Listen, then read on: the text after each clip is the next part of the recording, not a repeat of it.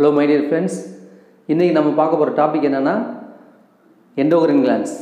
குறிப்பா இன்னைக்கு நம்ம 3 endocrine glands பத்தி நம்ம பார்க்க போறோம். அது என்னென்ன அப்படினா first one pineal glands, second one thyroid glands, third one thymus. முதல்ல நம்ம பார்க்க போறது pineal glands. இதனோட லொகேஷன் அப்படினு பார்க்கும்போது forebrain ஓட dorsal region தான் இந்த pineal glands வந்து லொகேட் ஆயிட்டு இருக்கு. அந்த pineal glandsல இருந்து என்ன ஹார்மோன் செக்ரீட் ஆகுது அப்படினா மெலட்டோனைன் அப்படிங்கற ஹார்மோன் வந்து செக்ரீட் ஆகுது. சரி, இந்த மெலட்டோனைன் அப்படிங்கற ஹார்மோனோட ஃபங்க்ஷன் அப்படினு பார்க்கும்போது என்ன வேலை செய்யுது? பொதுவா நம்ம உடம்புல 24 hours அந்த சைக்கிள்ஸ் வந்து மெயின்டைன் பண்றது காரணமா இருக்கு. அது என்ன 24 hours சைக்கிள் அப்படினா நார்மலாவே நம்ம எந்த நேரத்துல தூங்கணும், எந்த நேரத்துல முழிக்கணும் அப்படிங்கக்கூடிய அந்த ஸ்லீப் அண்ட் வேக் அப் அப்படிங்கற சைக்கிள் வந்து மெயின்டைன் பண்றது இந்த மெலட்டோனைன் அப்படிங்கற ஹார்மோன் தான். அது மட்டும் கிடையாது, நம்ம பாடி டெம்பரேச்சர் கூட இந்த ஹார்மோன் வந்து மெயின்டைன் பண்ணுது. இதை தவிர்த்து இந்த ஹார்மோன் வேற என்ன வேலை செய்யுது அப்படின்னா மெட்டபாலிக் ப்ராசஸை கட்டுப்படுத்துது. பிக்மெண்டேஷன் சொல்லுவோம், நம்ம பாடியில் மெலனின் பிக்மெண்டேஷன் அதை செக்ரீட் பண்ணக்கூடிய அந்த வேலையை கூட தூண்டுறதுக்கு இந்த ஹார்மோன் வந்து காரணமாக இருக்குது. மென்சுரல் சைக்கிள், அந்த மென்சுரல் சைக்கிள் ஏற்படுறதுக்கு கூட இந்த ஹார்மோன் பார்ஷியலாக கட்டுப்படுத்துதுன்னு சொல்லலாம். தென் இம்யூன் சிஸ்டம், நம்ம உடம்புல நோய் எதிர்ப்பு சக்தியை தூண்டுறதுக்கு கூட இந்த ஹார்மோன் ஒரு காரணமாக இருக்குது. அடுத்து நம்ம பார்க்க போகிறது தைராய்டு கிளாண்ட். இது எந்த இடத்துல லொக்கேட் ஆகிட்டு இருக்கு அப்படின்னா நெக் ரீஜன்ஸில் தான் லொக்கேட் ஆகிட்டு இருக்கு. இது வந்து பார்த்தீங்கன்னா பைலோப்டு கிளாண்ட் அப்படின்னு சொல்லுவாங்க. பைலோப்டு கிளாண்ட் அப்படின்னா என்னது? பைனா 2, லோப்டு அப்படின்னா டிவிஷன். அப்போது இந்த கிளாண்ட் வந்து 2ஆக டிவைட் ஆகிருக்குன்னு சொல்லலாம். இந்த 2 டிவிஷனுமே ஒரு மெல்லிய கனெக்டிவ் டிஷ்யூவால் கனெக்ட் செய்யப்பட்டிருக்கு. அந்த கனெக்டிவ் டிஷ்யூக்கு பேர் என்ன அப்படின்னா இஸ்தமஸ். இந்த தைராய்டு கிளாண்டில் நிறையா தைராய்டு ஃபாலிகல்ஸ் வந்து காணப்படுது. Thyroid follicles அப்படின்னது follicular cells.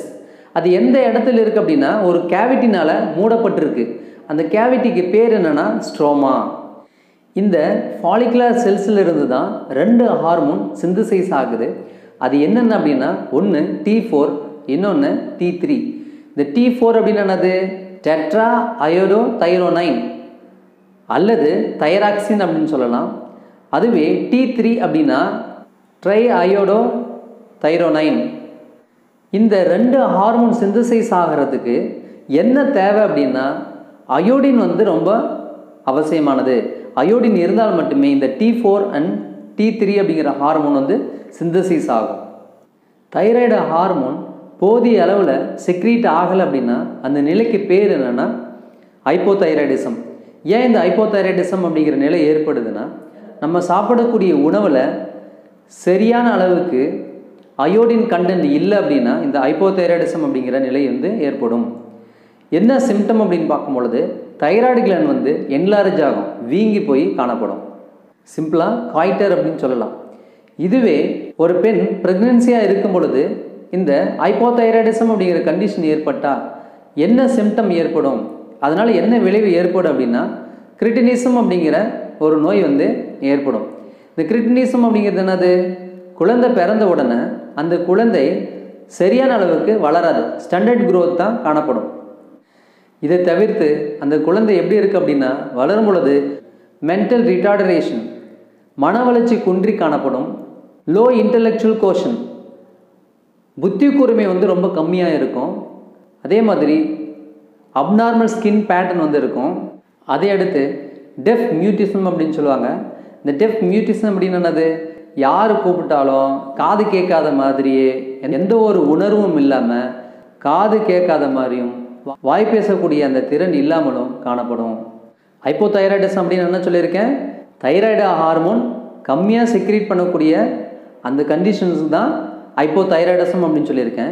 இதுவே அடல்ட் உமனுக்கு, நல்ல வளர்ச்சி அடைந்த ஒரு பெண்ணுக்கு ஹைப்போதைராய்டிசம் அப்படிங்கிற கண்டிஷன் ஏற்பட்டால் அவர்களுக்கு என்ன சிம்டம் ஏற்படும் அப்படின்னா இர்ரெகுலர் மென்சுரல் சைக்கிள்ஸ் வந்து ஏற்படும்.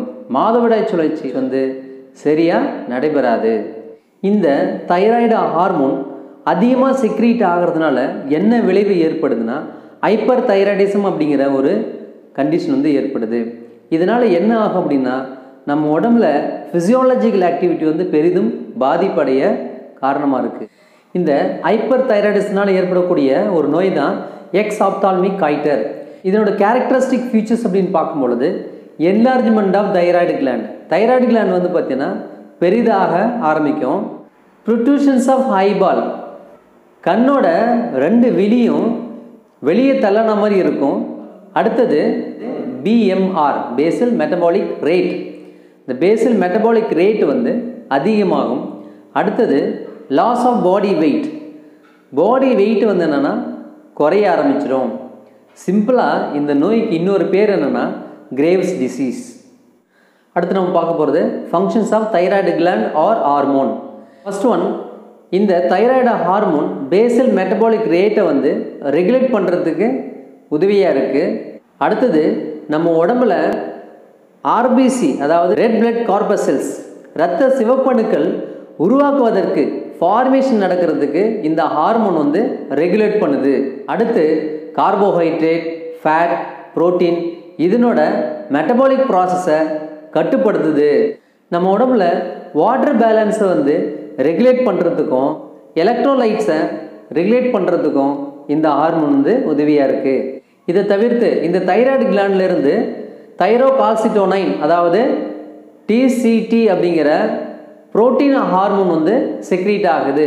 இந்த புரோட்டீன் ஹார்மோனோட வேலை என்ன அப்படின்னு பார்த்தீங்கன்னா ரத்தத்தில் கால்சியம் லெவலை வந்து ரெகுலேட் பண்ணுறதுக்கு இந்த TCT அப்படிங்கிற ஹார்மோன் காரணமாக இருக்குது. அடுத்து நம்ம பார்க்க போகிறது பேராதைராய்டு கிளாண்ட்.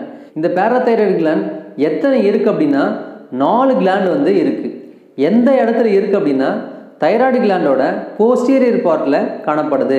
தைராய்டு கிளாண்டில் 2 லோப் இருக்குது, 2 பகுதியே பிரிஞ்சிருக்கு. ஒவ்வொரு லோப்லேயுமே 2 பேராதைராய்டு கிளாண்ட் வந்து காணப்படுது. அப்போது டோட்டலாக 4 பேராதைராய்டு கிளாண்ட் வந்து இருக்குது. சரி, இந்த பேராதைராய்டு கிளாண்ட்லேருந்து என்ன ஹார்மோன் ப்ரொடியூஸ் ஆகுது அப்படின்னா ஒரு பெப்டைடு ஹார்மோன் வந்து ப்ரொடியூஸ் ஆகுது. அந்த பெப்டைடு ஹார்மோனோட பேர் என்ன அப்படின்னா பேராதைராய்டு ஹார்மோன், PTH அப்படின்னு சொல்லலாம். இந்த பேராதைராய்டு ஹார்மோனோட ஃபங்க்ஷன் என்ன அப்படின்னா ரத்தத்தில் இந்த PTH, அதாவது பேராதைராய்டு ஹார்மோன் அளவு இன்க்ரீஸ் ஆனால் என்ன ஆகும் அப்படின்னா டீமினரலைசேஷன் ஏற்படும். எங்கே டீமினரலைசேஷன் ஏற்படும்னா போனில் டீமினரலைசேஷன் வந்து ஏற்படும். அதாவது போனில் இருக்கக்கூடிய கால்சியம் கரைஞ்சி பிளட்டில் வந்து மிக்ஸ் ஆகும். அதுக்கு பேர் தானது டீமினரலைசேஷன் அப்படின்னு சொல்லுவாங்க. Removal of mineral from the phone are called டீமினரலைசேஷன். So அந்த டீமினரலைசேஷன் அப்படிங்கக்கூடிய கண்டிஷன் வந்து ஏற்படுத்துறது யார் அப்படின்னா இந்த பேராதைராய்டு ஹார்மோன் தான். அடுத்தது PTH அப்படிங்கிற ஹார்மோன் ரீனல் டியூப்ல கால்சியம் அயானை வந்து ரீஅப்சர்வ் பண்ணுறதுக்கு காரணமாக இருக்குது. மேலும் டைஜஸ்டட் ஃபுட், அதாவது செரிமானம் அடைந்த உணவில் இருந்து ஃபுட்டில் இருந்து கால்சியம் அயானை வந்து அப்சர்வ் பண்ணுறதுக்கு இந்த பேராதைராய்டு ஹார்மோன் தான் காரணமாக இருக்குது. நான் மேலே சொன்ன பேராதைராய்டு ஹார்மோனோட விளைவு வந்து எதற்காக நடக்குது அப்படின்னா ரத்தத்தில் கால்சியம் அயானோட அளவு வந்து இன்க்ரீஸ் பண்ணுறதுக்கு தான் மேலே சொன்ன எல்லா ஆக்டிவிட்டியுமே நடக்குது. அதனால் இந்த PTH, அதாவது பேராதைராய்டு ஹார்மோன், அதுக்கு இன்னொரு பேர் இருக்குது. அது என்ன அப்படின்னா ஹைப்பர் கால்சிமிக் ஹார்மோன். இந்த பேராதைராய்டு ஹார்மோன் தைரோகால்சிட்டோனைன் அப்படிங்கிற ஹார்மோன் கூட இணைஞ்சு என்ன வேலை செய்யுது அப்படின்னா நம்ம உடம்புல கால்சியம் லெவல் வந்து பேலன்ஸாக வச்சுக்குது. அடுத்து நம்ம பார்க்க போகிறது தைமஸ் கிளாண்ட். இந்த தைமஸ் கிளாண்ட் எந்த இடத்துல இருக்குது, என்ன ஸ்ட்ரக்சராக இருக்குது அப்படின்னா லோபுலார் ஸ்ட்ரக்சரே உடையது. எந்த இடத்துல இருக்குது அப்படின்னா பிட்வீன் த லங்ஸ், 2 லங்ஸுக்கும் நடுப்பகுதியில் காணப்படுது. ஸ்டெர்னத்துக்கு பக்கத்தில் இருக்குது. எக்ஸாக்டாக எங்கே இருக்குது அப்படின்னா இந்த லார்ஜஸ்ட் பிளட் வெசல்ஸ் அப்படின்னு சொல்லுவோம். அதாவது அயோட்டாவோட வென்ட்ரல் சைடில் இந்த தைமஸ் கிளாண்ட் வந்து காணப்படுது. இந்த தைமஸ் கிளாண்டை லிம்பாய்டு ஆர்கன் கூட சொல்லலாம். ஏன் அப்படின்னா இது வந்து இம்யூன் சிஸ்டத்தில் ஒன்றா காணப்படுது. நம்ம உடம்புல நோய் எதிர்ப்பு சக்தியை அதிகப்படுத்துறதுக்கு இந்த தைமஸ் கிளாண்டு ஒரு முக்கிய பங்கு வகிக்குது. இந்த தைமஸ் கிளாண்ட்லேருந்து என்ன ஹார்மோன் செக்ரீட் ஆகுது அப்படின்னா ஒரு பெப்டைடு ஹார்மோன் வந்து செக்ரீட் ஆகுது. அந்த பெப்டைடு ஹார்மோனுக்கு என்ன பேர் அப்படின்னா தைமோசின். அடுத்து நம்ம பார்க்க போகிறது ஃபங்க்ஷன்ஸ் ஆஃப் தைமோசின். இந்த தைமோசின் ஹார்மோனோட வேலை என்ன அப்படின்னு பார்த்தீங்கன்னா T லிம்போசைட்ஸ், அதாவது T செல் அப்படின்னு சொல்லலாம். இந்த T லிம்போசைட் டிஃப்ரென்ஷியேட் நடக்கிறதுக்கு வேறுபாடு அடைகிறதுக்கு இந்த ஹார்மோன் வந்து முக்கிய காரணமாக இருக்குது. அது மட்டும் கிடையாது, செல் மீடியேட்டட் இம்யூனிட்டி கொடுக்கறதுக்கும் இந்த தைமோசின் அப்படிங்கிற ஹார்மோன் தான் காரணமாக இருக்குது. இந்த தைமோசின் அப்படிங்கிற ஹார்மோன் நம்ம உடம்புல அதிக அளவில் ஆன்டிபாடியை ப்ரொடியூஸ் பண்ணி இம்மோரல் இம்யூனிட்டி வந்து கொடுக்கறதுக்கு காரணமாக இருக்குது. இந்த தைமோசின் அப்படிங்கிற ஹார்மோன் வயதானவர்களுக்கு, அதாவது ஓல்டர் இண்டிவிஜுவல்ஸ்க்கு எல்லாமே கம்மியாக தான் செக்ரீட் ஆகும். ஏன் கம்மியாக செக்ரீட் ஆகுது அப்படின்னா, இந்த தைமஸ் வந்து கொஞ்சம் கொஞ்சமாக டீஜெனரேட் ஆகிறதுனால அந்த ஹார்மோனோட அளவு கூட குறைய ஆரம்பிச்சிடும். அதனால வயதானவர்களுக்கு அதிகப்படியான நோய் வந்து உருவாகிறதுக்கு வாய்ப்பு இருக்குது. இம்யூனிட்டி, அதாவது நோய் எதிர்ப்பு சக்தி கூட வயதானவர்களுக்கு கம்மியாக இருக்கிறதுக்கு தைமஸ் கிளாண்டோட டீஜெனரேஷன் தான் காரணம்.